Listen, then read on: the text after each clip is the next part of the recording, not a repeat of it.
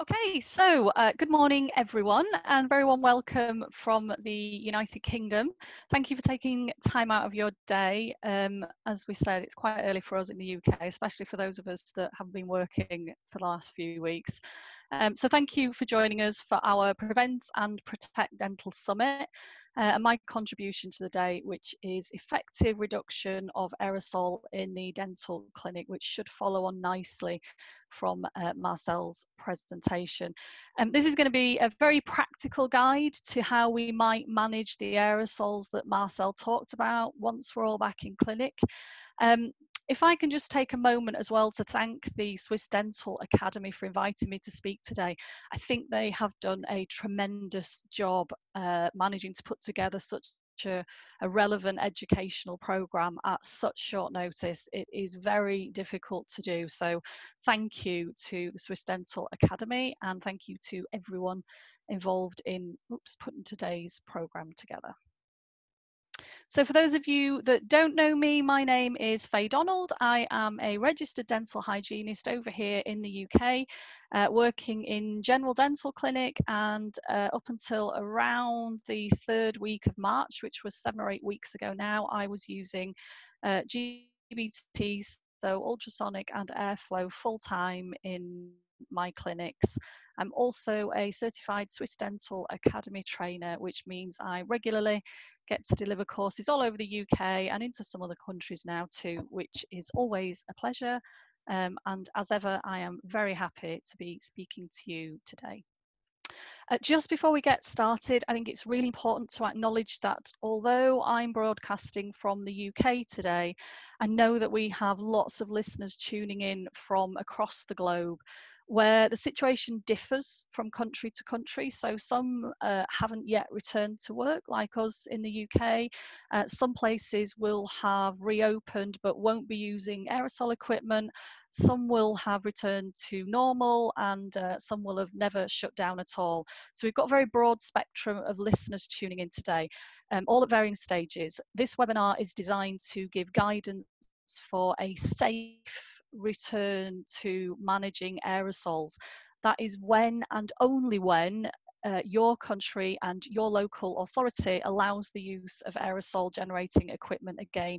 It's very important to highlight that this is not meant to override instructions given out by individual governing bodies. Once we're permitted to return to our full scope of practice, hopefully the information in this webinar will leave you very well positioned to proceed safely and with confidence.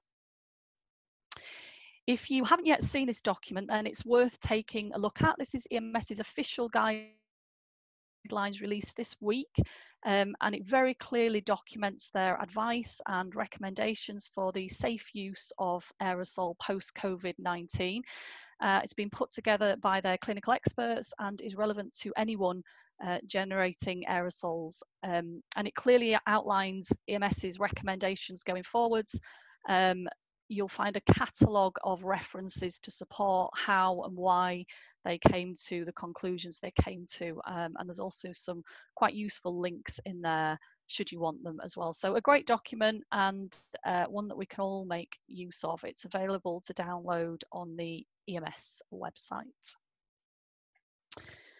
So hopefully, like I say, you've all just listened to Dr. Marcel Donnet, a webinar which was on just before me today. If you did, then you'll have a much greater understanding of what aerosol is and which aerosols are specifically relevant to us in clinical practice. For those of you that didn't tune in, I'll give a very brief overview, but very brief. So I highly recommend you go and view Dr. Marcel's webinar if you didn't see it. It was a very informative, very clear presentation. We're also going to take a look at the 5 stages of managing an aerosol, and I'll take you through those 5 stages, including pre-op mouth rinse, the use of universal barriers, where we position ourselves and the patients, and high and low volume suction and technique. particularly technique we're going to concentrate on today, because that's really, really important. And hopefully by the end of this webinar, you'll all feel a little bit more in control, because this situation is very alien to us. I think as dental clinicians, we're very used to being in control. We're very much captains of our ship in surgery, and we're used to control. What we're not very good at and what we don't like is being out of control. Which is the situation we find ourselves in now. It places us very much out of our comfort zone, and it makes us feel uncomfortable and anxious because it's not what we're used to. So I'm going to try and hand you back some of that control and boost your confidence a little bit by giving you some sensible, achievable, and practical guidance. Okay, so as I say, I'm very, very briefly in one slide going to run through this just for the benefit of those listeners who didn't catch Dr. Donnet. By definition, the aerosols that we refer to and are known to us in the dental setting are referred to as tiny particles that remain suspended in the air. The important part of that definition is remain suspended in the air. I've heard aerosols and droplets and splatter confused quite a lot in the last few weeks, so let's try and clear this up. It's actually quite easy to differentiate, as Marcel said, between aerosol and droplet, because there is a very definitive line between the two. If the particle is less than 50 micrometers in diameter, then it's an aerosol. If the diameter is greater than 50 micrometers, then it's considered a droplet or splatter. Droplets are easily differentiated from aerosols because they are visible to the naked eye, so we can see them. Aerosol particles are not visible to the naked eye. So what you can see when you're working with aerosol generating equipment isn't the aerosol, it's the droplets. The aerosol is the stuff that we can't see.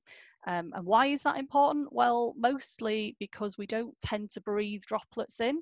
Droplets are generally between 50 and 500 micrometers, so they're much bigger, which means that we can see them, and more importantly, because they're bigger, they're also heavier, so they tend to fall quickly to the ground. They're too heavy to be suspended in the air, and therefore they don't make it into the aerosol, and we don't tend to breathe them in.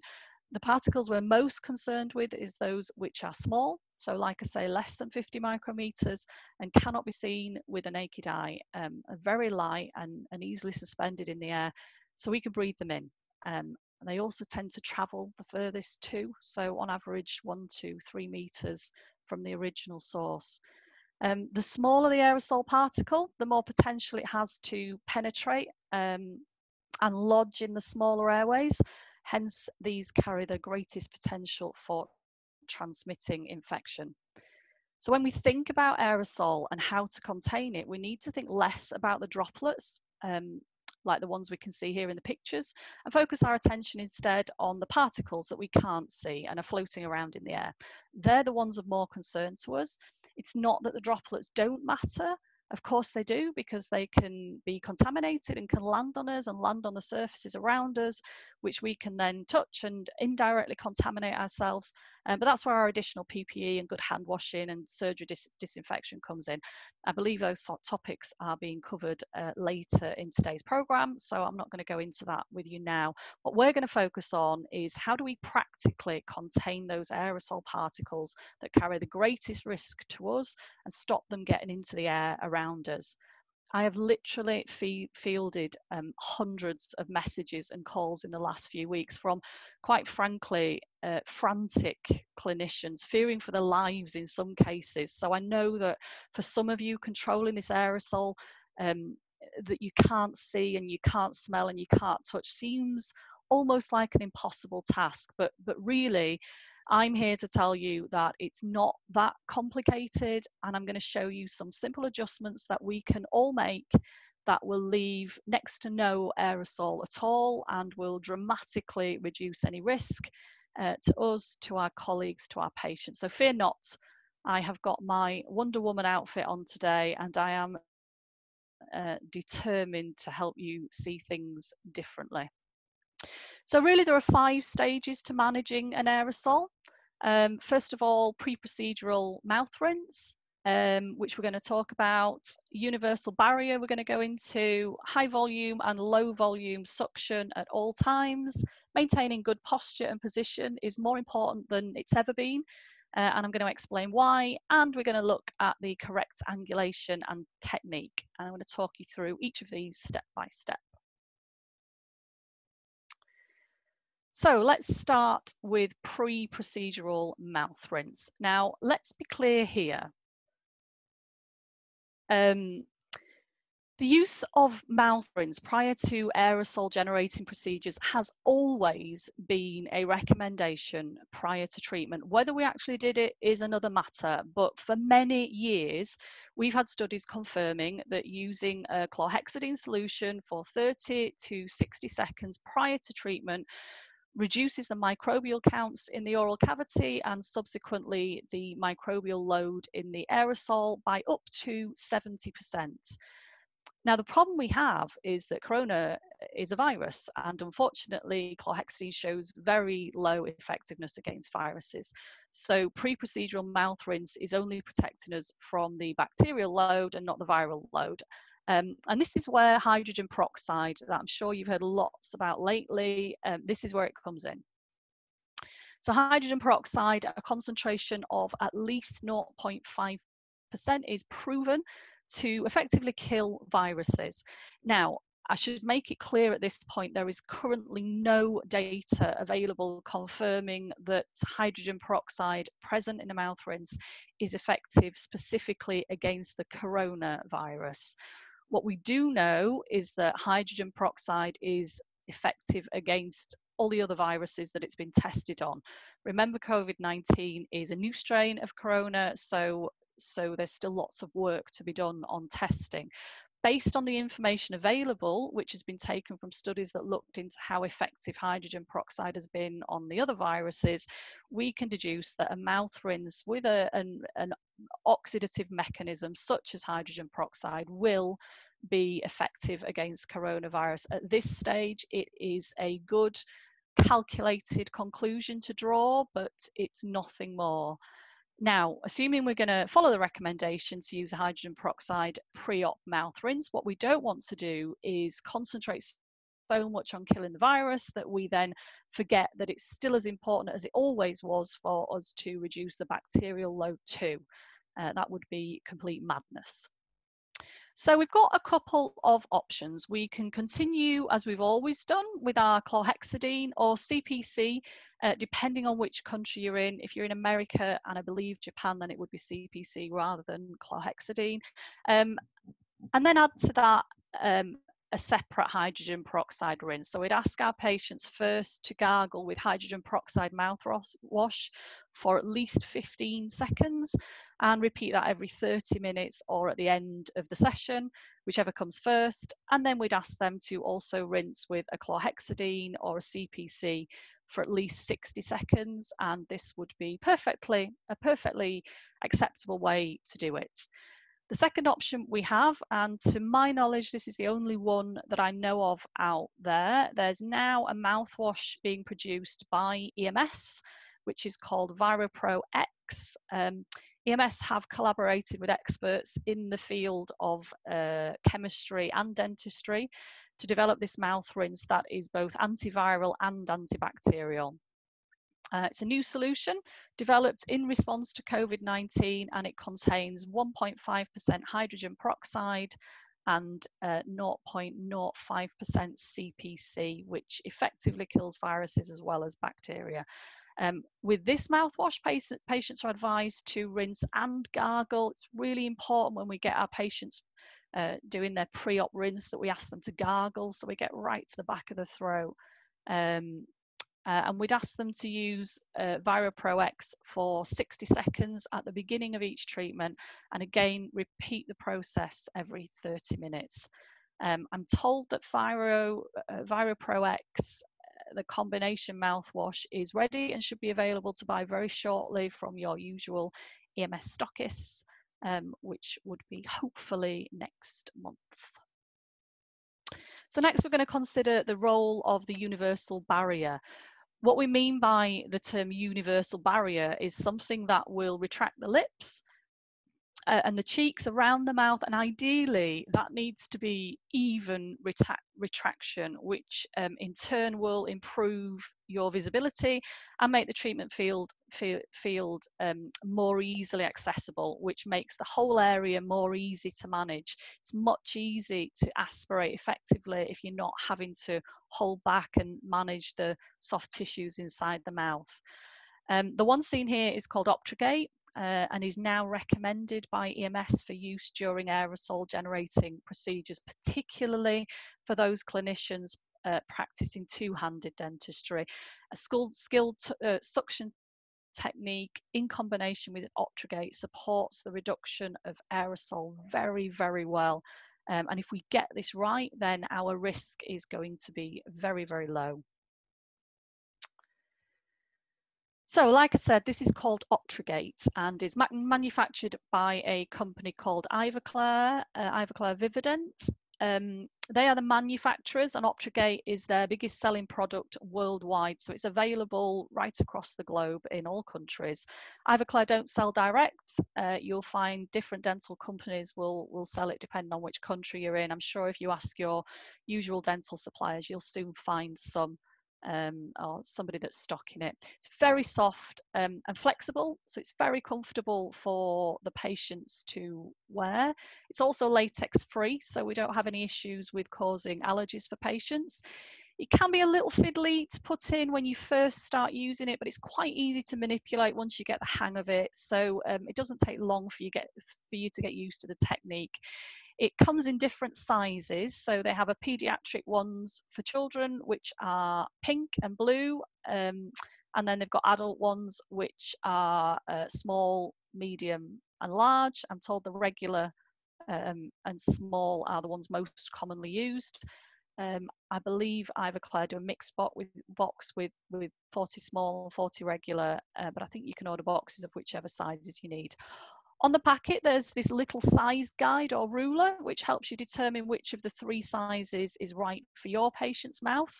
I only discovered this about 6 months ago, and it made choosing the right size an awful lot easier. You just need to fold back the packet and hold the guide up to your patient's mouth. There we go. Whilst the mouth's closed, and then measure corner to corner. If you choose the wrong size, it can be more difficult to get into position and more uncomfortable for the patient. So it's worth using the ruler to avoid any wastage. There are some really good videos on the Ivoclar website and on YouTube if you want more tips and advice on how to use it. It really is very quick and very easy for you to get used to. And patients seem to find it very comfortable, so I don't usually get complaints. Once in place, which takes under 30 seconds, I'd say, you've got a very clear field of vision and good access for effective aspiration in your working area. Now, I spoke to the marketing manager from Ivoclar yesterday, who very kindly has given me a code to share with you.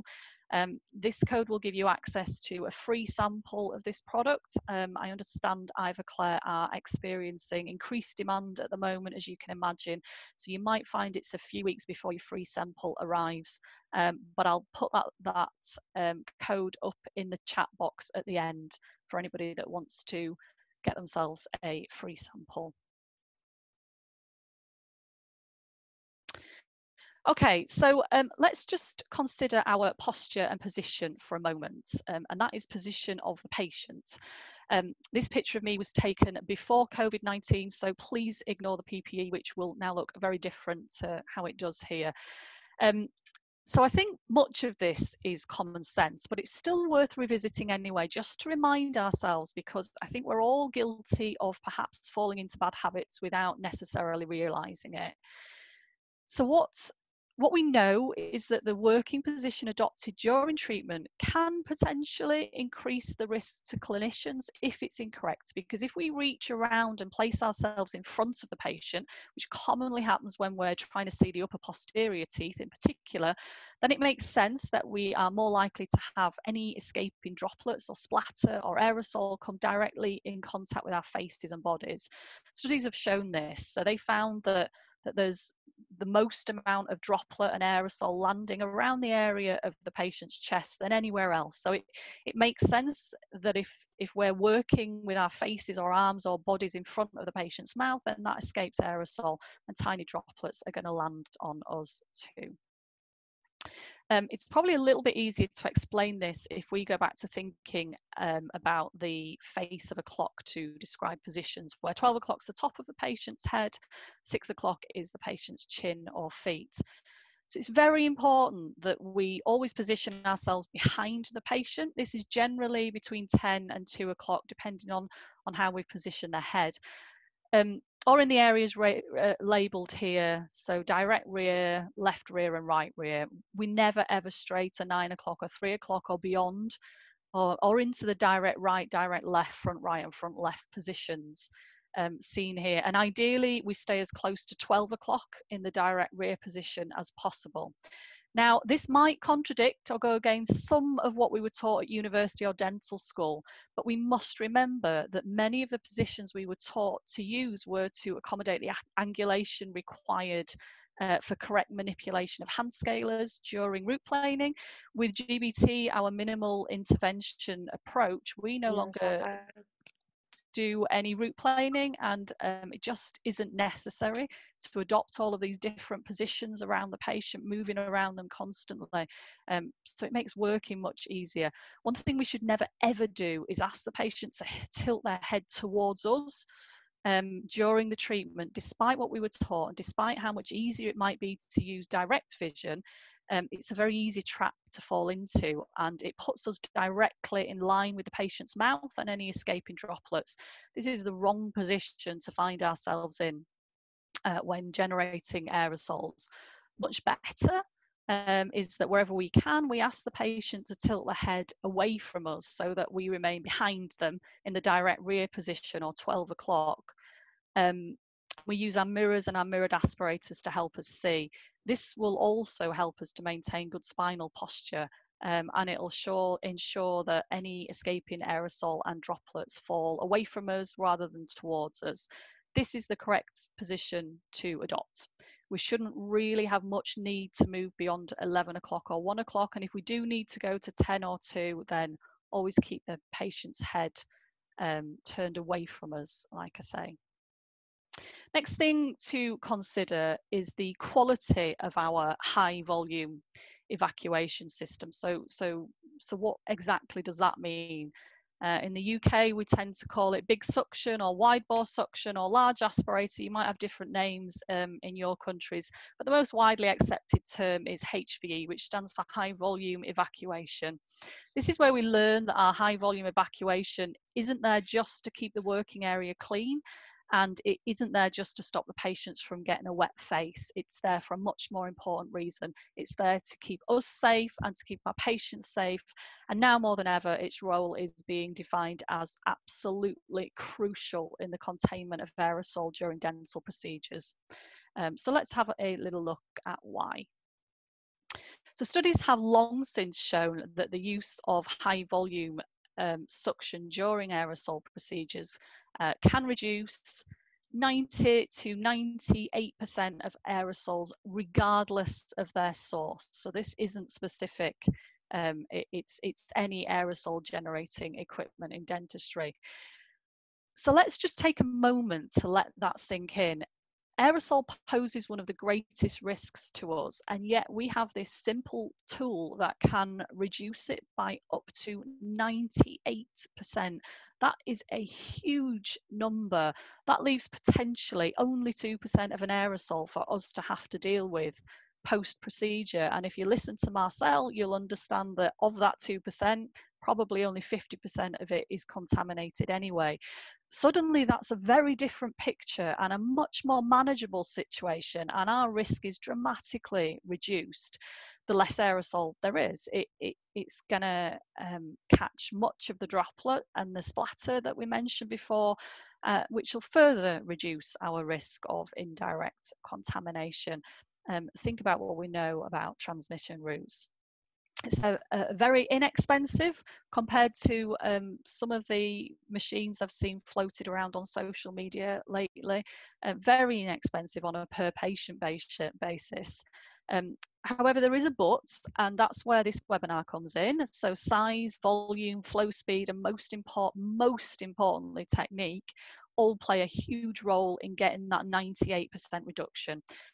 So let's look at those things in more detail before we go on to technique. So what constitutes high volume? What does that actually mean?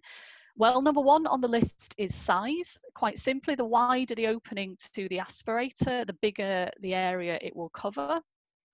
And the more aerosol it's going to collect.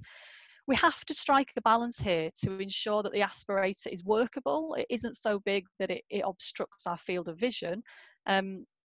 The recommendation and the optimum size bore or opening is an 8mm diameter, which most are, so just under a centimetre. I don't have any figures on aspirators with a smaller opening because they were found to be less efficient, so they were discarded.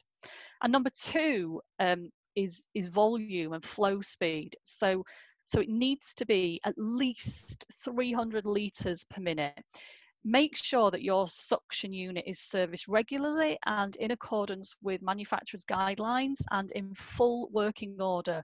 So clogged up pipelines or split pipes or blocked filters or suction speed that drops off when someone else in the building is using their aspirator, these are all things that are going to result in reduced efficiency. So we must absolutely make sure that we give priority to maintaining our suction units as well as everything else in the dental setting.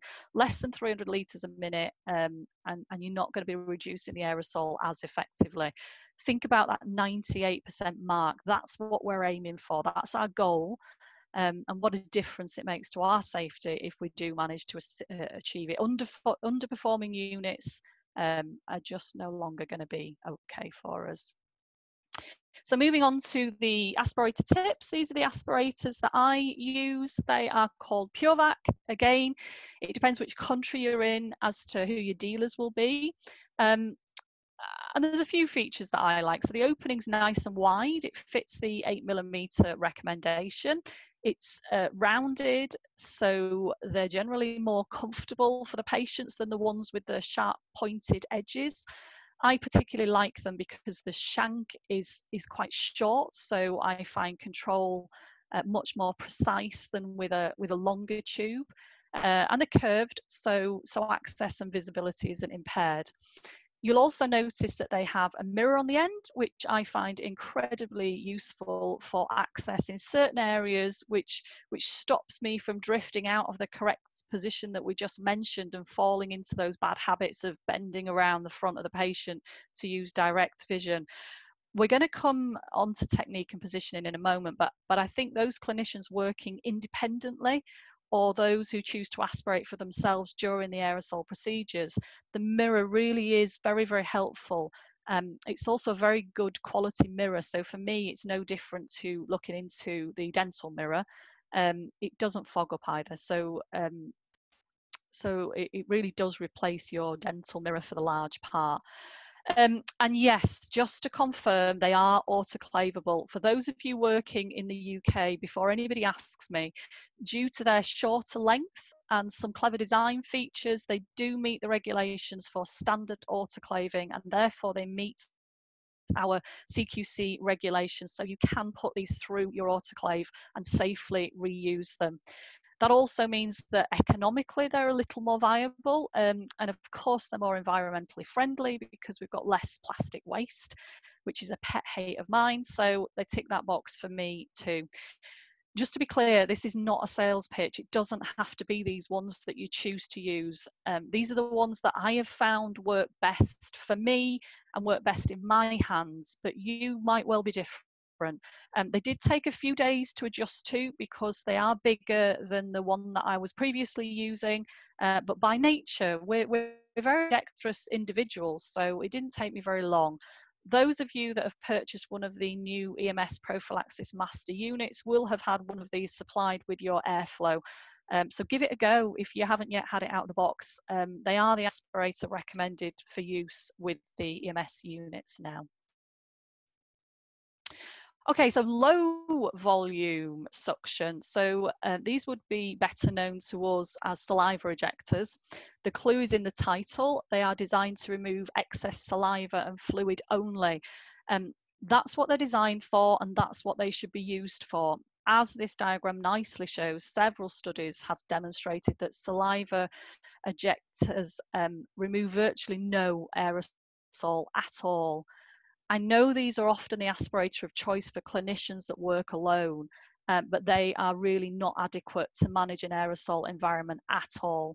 We should be thinking now not just about convenience, but about our personal safety as we return to work. And this is just one of the changes that I think many clinicians should be looking at making. That said, there is still a place for saliva ejectors. The studies that showed the highest reduction in aerosol, remember, we're aiming for that 98%. They had both low volume suction and high volume suction. So the low volume suction was hooked at the back of the mouth, and the high volume suction followed the instrument around. Now, the saliva ejector didn't help with the aerosol, but what it will have done by keeping that low volume aspiration in place, there was no interruption. So sometimes what happens is we'll move the high volume suction away from the instrument to the back of the throat to collect the excess fluid, and that then takes us away from the source of the aerosol. Whereas if we've got low volume suction in the back at the same time, then we don't need to do that. We can keep the high volume suction right where it needs to be, right next to the working instrument. So we should be considering always high volume and low volume suction going forwards at the same time. This is now the recommendation based on the studies done on aerosol management by EMS going forwards. So next we move on to the importance of the angulation. By this I mean both the angulation of the high volume suction, but also your airflow handpiece or your P's-on handpiece, because the two work side by side. We want to try and control the bounce back of the spray so that when it bounces off the tooth, it's directed towards the aspirator tip. A little like if we were playing catch with a ball against a wall, we wouldn't throw it perfectly horizontally at the wall because it would probably bounce back and hit us in the face. We'd throw it at an angle. And airflow is a little bit similar. So we want to control where that spray goes. So if we angle the handpiece so that the spray hits the tooth surface between 30 and 60 degrees, then when the spray and the aerosol bounce off that surface, they're going to bounce directly towards the aspirator and up inside it, traveling at quite some speed, as Marcel explained earlier. There are other reasons for this also. So this 30 to 60 degree angle will generate the right kinetic energy, and that ensures the most efficient use, which in turn will reduce our treatment time and thus reduces the length of time we're potentially exposed to the aerosol. Remember, the handpiece itself wants to be a few millimeters away from the tooth surface too, to ensure efficiency and good directional spray. This also, like I say, applies to the P's-on and the ultrasonic. You don't want the high volume suction to be so close to the tip that the water goes straight up the aspirator, because you'll lose the cooling effect and the cavitational effect and probably damage your instruments, not to mention hurt your patients too. So we have to be careful to position ourselves close enough to catch the spray before it's released into the atmosphere, but far enough away so as not to impact on the working mechanisms of the ultrasonic and the airflow. It's perhaps better demonstrated in this diagram. On the left, we see the incorrect angulation, where the angle of the handpiece is greater than 60 degrees, more like 90 degrees here. This is a really inefficient way to use our airflow. We get lots of powder accumulation on the surface, and we don't get the kinetic energy required for efficient biofilm disruption, which means the procedure takes much longer. The spray generated from this incorrect angulation is naturally going to go in all different directions, including back at us. And this is going to make it very difficult to control with just one aspirator. And this is typically when we'd see patients' faces getting wet or our visors being covered in water and powder droplets at the end of the session. Your visor should be clear. We shouldn't be covered. Our visors shouldn't be covered in debris at the end of the session. It should never, never happen. If it does happen, then it's pretty certain that you've either got the angulation of your handpiece incorrect or the angulation of your aspirator incorrect. Now pay attention to the diagram on the right-hand side. This shows clearly how by changing the angulation of your handpiece to less than 60 degrees, the spray bouncing off the tooth surface is much more controlled, and it's all going to go in the same direction. And we can easily place our high volume aspirator in just one position. The technology in the handpiece ensures that the powder is encased within or surrounded by water spray. So you won't ever get clouds of powder escaping into the atmosphere. What you need to focus on is the water spray that you can see, and know that if you're collecting that, then you're also going to be collecting the aerosol as well. So as well as getting the angle of the airflow spray correct, we have to get our aspirator angle and technique right. This is so important.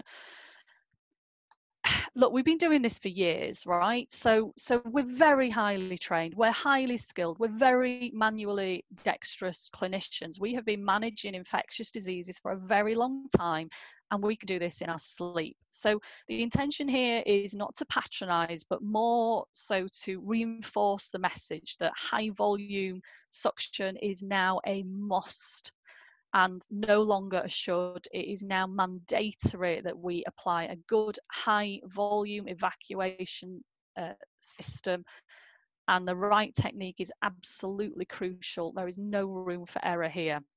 So technique wise, number one, as I said a moment ago, we need to use double suction. So the high volume evacuation is going to be responsible for managing the aerosol and the spray coming directly from your handpiece, so that the low volume can then manage the saliva. We don't want patients having saliva building up at the back of the throat and then wanting to swallow, or even worse, inhaling, and then they start coughing. That's the worst thing that could happen, and we want to avoid that completely. So that's why we place this low volume evacuator, such as a saliva ejector, at the back of the mouth. Just hook it in and leave it there, and then your high volume evacuator can concentrate on the aerosol. Number two, get your settings right. So the powder down as low as you need it. If you're using plus powder, that'll be a really low setting. I generally work around level 2. And then ensure that your water is at maximum capacity. And this will ensure the right speed and velocity, and ensure the small powder particles are fully encased within that water tunnel, and unable to escape into the atmosphere. And number 3, get absolutely as close as you can to the contaminated spray. So if you listen to Marcel speak this morning, you'll understand the difference between the contaminated spray and aerosol and the non-contaminated spray and aerosol. So remember, the spray or the aerosol isn't contaminated as it exits the handpiece, because that comes straight from your water lines. And the powder chamber. It only becomes contaminated once it's in contact with the tooth. So that's where the focus of your high volume evacuation needs to be. You don't want to position yourself here before the spray has had any impact. You want to be sat so that you're directly in line with where the contaminated aerosol is going to bounce. So get in as close as you can to that, and if you can, even better, that you're touching the tooth that it's bouncing off. You just don't want to be over the other side of the mouth or too far away from the working site of the aerosol, so it's got chance to escape into the atmosphere. You want to catch it as close to the working site as you possibly can. Two-handed, four-handed. Let's have this conversation. So for those of you that don't know what it is, it might be called different things in different countries. Two-handed dentistry refers to a clinician working alone, hence 2 hands. Four-handed dentistry refers to a clinician with a dental assistant, hence 4 hands. Now, what I'm about to say shouldn't be misinterpreted, and I want to be very clear about this. What I am absolutely not saying is that we shouldn't have dental assistants at all. For some of our listeners, the hygienist having an assistant will be completely unheard of. I know that in some countries in Europe, dental assistants aren't commonplace for hygienists, but they tend to have much longer appointments. They tend to have 1 hour appointments. And for others, it would be unthinkable for us not to have an assistant. In the UK, it's becoming much more common. We're all trained differently and we all have different experiences, which we need to respect those differences. We do have studies that show that four-handed dentistry previously allowed optimal aspiration. This should be noticed. The study at the bottom that I've referenced here particularly relates to coronavirus. I'm one of the many clinicians who feels very strongly that actually, in order to do all that's expected of us in a very short time, in the UK, our appointments are generally only 30 minutes, then we absolutely must have chairside support. Now more than ever, it will become imperative that we have support to ensure adequate data collection, efficient surgery turnaround, good cross-infection, and so on. However, what must also be said, and this is where the lines become a little bit blurred, when EMS carried out their research that Marcel referred to earlier, they looked into both two-handed and four-handed use of high volume aspiration and reaching that 98% aerosol collection.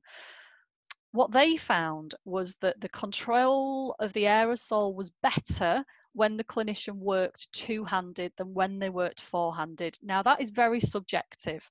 It might be because the clinicians they used weren't used to having an assistant, so they weren't harmonious with each other in the procedure. It might depend on how experienced the assistant is, or how long you've worked together, how well you've trained him or her in the right technique. It might depend on how intuitive your nurse is, and how well he or she knows you, and how good they are at reading your next move.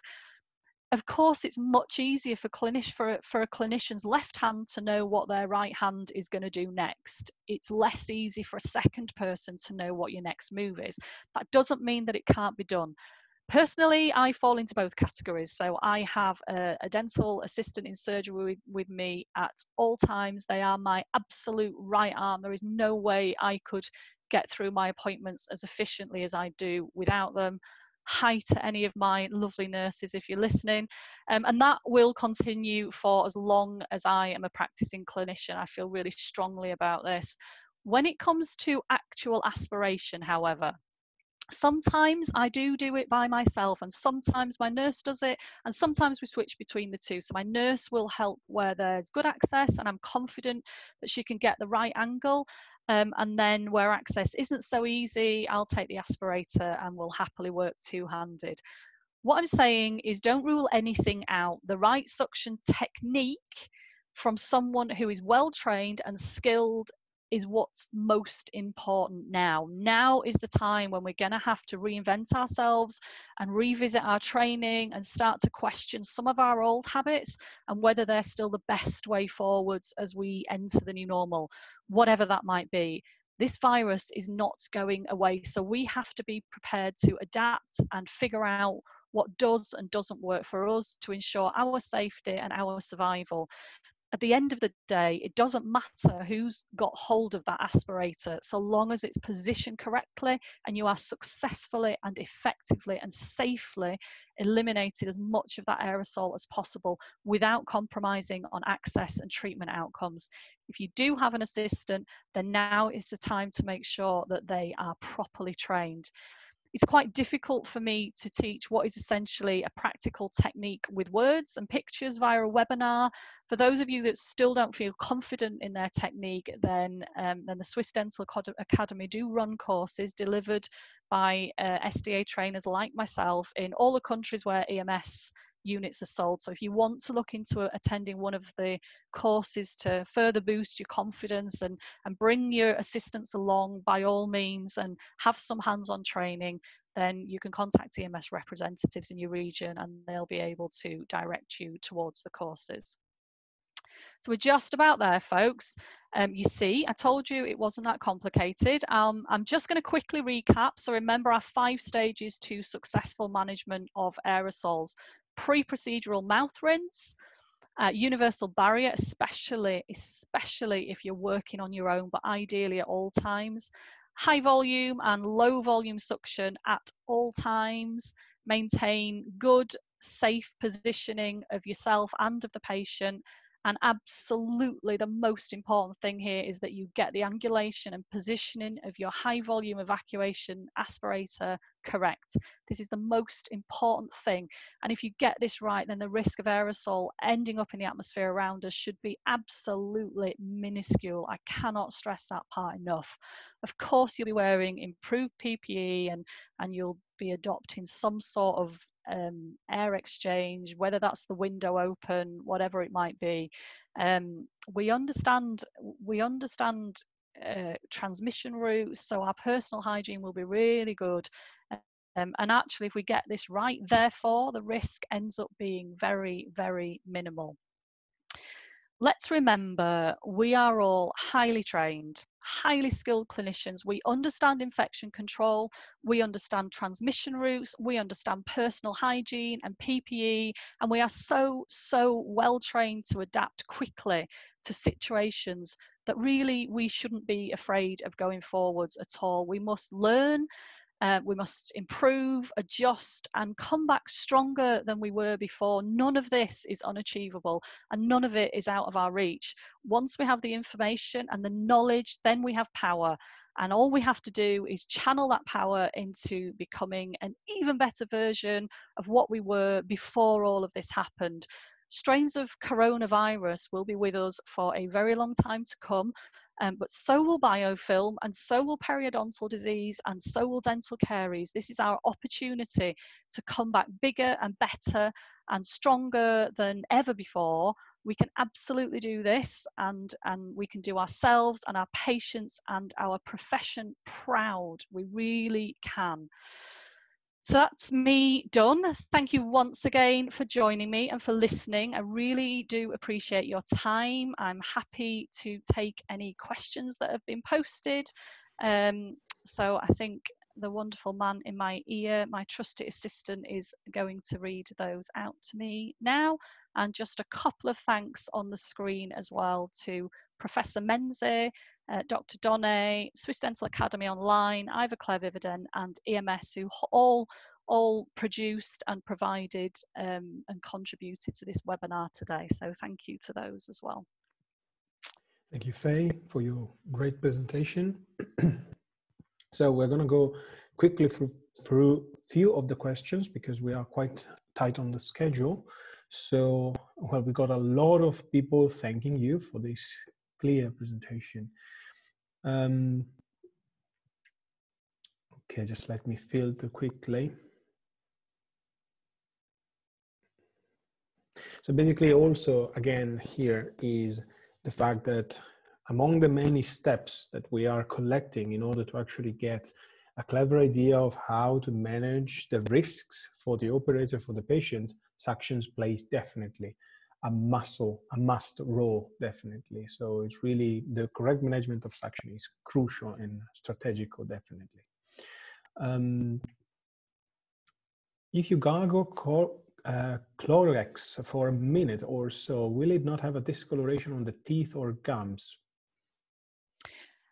Well, if you were going to do that every day, then that might be the case. But remember, we're doing this prior to treatment, and we're going to then clean the teeth. So any remains of chlorhexidine, sorry, would be removed during the cleaning procedure anyway. So I don't see that being a problem now. Of course, I forgot to say, if any of the attendee want to ask a question, feel free to actually write them in the comments or in the question and answer box, of course. Now, this comes a quite interesting, actually tricky question, which is how to treat, how to manage patients that have a high sensitive gag reflex, especially when you ask them to gargle first. Yeah, I mean, gargling tends not to be such a problem because they're quite used to having fluid and food at the back of the throat, and they feel quite in control. My experience of the sensitive gag reflex is that patients that are very anxious tend to have the worst gag reflexes. Look, you can only do what you can do. I have patients who I can't get past the front teeth because their gag reflex is just so sensitive. You have to manage those patients. You have to make a decision about whether proceeding with that aerosol generating procedure is the right thing to do in that situation. If you feel that that patient's gag reflex is too severe and you're not going to be able to adequately manage that aerosol and adequately treat the patient, then you have to make a decision. I don't have a magic wand. I don't have a solution to patients with gag reflexes, unfortunately.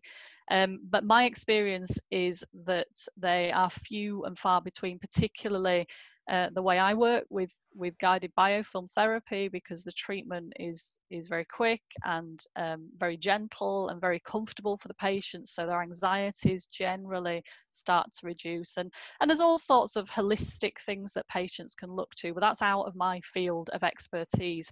As a clinician, you have to make that decision. And if you feel that a patient with a sensitive gag reflex is going to be coughing a lot and retching a lot, particularly during these times, then that's probably not a patient that I would be comfortable proceeding with.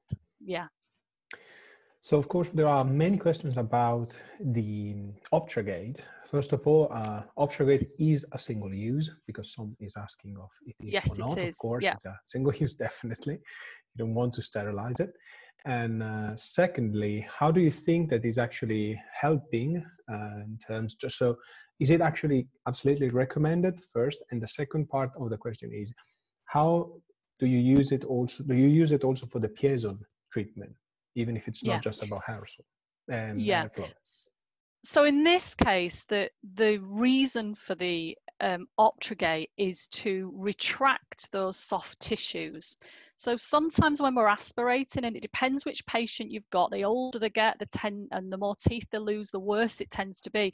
The soft tissues can start to cave in a little bit, and then they're sucking up their aspirator and they're clouding the vision, and then the spray gets directed somewhere else because the soft tissues got in the way. So the idea is that you retract those soft tissues so that you've got this clear working field, and it really does work. It really does happen. So you're almost holding those tissues out of the way so that you can see clearly, and more importantly, so that you can get your aspirator where it needs to be to get the right angulation without any interruption. So we put this in at the start of the appointment after the patient's done their pre-op rinse, and it stays in the patient's mouth throughout the course of the treatment. It looks uncomfortable in the pictures, but it's actually not uncomfortable. It's actually very comfortable, and patients tend to tolerate it really well. Whether that's because they feel more comfortable, whether it's because we're not sucking on the soft tissues, I don't know, but patients do tend to tolerate it very well. It's really just about finding the right size in the end. All comes down to it, basically. So there are use the ruler on the sizes, packet. if I don't remember wrong. So once you manage to understand the size, they usually tolerate very well. So this is, again, there are many questions about the combinations or that are recommended. So maybe I think it could be interesting if you recap which are the correct sequence of liquids to be used for the rinse, the initial rinse. Okay, let's go back to that slide. Because there are many questions about how to change, how to swap, but definitely the one you show are really the recommended. Yeah, so these are all recommendations, remember. These aren't the musts, these are the recommendations. So based on the knowledge that we have, as I said earlier, it's sensible to conclude that a hydrogen peroxide mouth rinse, which is antiviral, coupled with a mouth rinse like chlorhexidine or CPC, which is antibacterial, together is going to reduce the viral and bacterial load in that aerosol. Yeah, so your two options are recommendations are that we stick with our antibacterial, our pre-op chlorhexidine or CPC, depending which country you're in, and we do that for 30 to 60 seconds. But also that we add in a hydrogen peroxide rinse. So that needs to be at least 0.5% for at least 15 seconds. And then the second option is that you use a combination mouthwash, which has both these antiviral and antibacterial properties in it. So that would be ViroPro-X, which is 1.5% hydrogen peroxide and 0.05% CPC. Either of these options is perfectly adequate. What we don't want to do is move over to hydrogen peroxide and stop thinking about our previous pre-op rinse, which we've been recommending for years, and always have done. We need to find something that combines the two together. Perfect. So unfortunately, there are still many questions, but we are running out of time. So unfortunately, we have to sum feel it up. free. You know, people can ask me things. I'm always on forums, on the Facebook forums and Instagram, and so feel free. They can GBT user group. I'm always on there, so you can contact me. We can continue this conversation if we need to. And there are people asking about learning and for education courses for dental assistants, dental nurses, and so on. And of course, we invite you to stay on the Swiss Dental Academy online website. Of course, in this very moment, there is not really a lot of regional, so actual courses, physical courses going on. We move definitely to a lot of digital courses, but as soon as the time will allow, we'll definitely, the Swiss Dental Academy online will go back to not just be online, of course. So thank you again very much, Faye, for your presentation. It's been a pleasure. My pleasure. Hopefully we will see soon for some more webinars, and definitely again, the GBT users group on Facebook is where people can find you very often. Thank you again.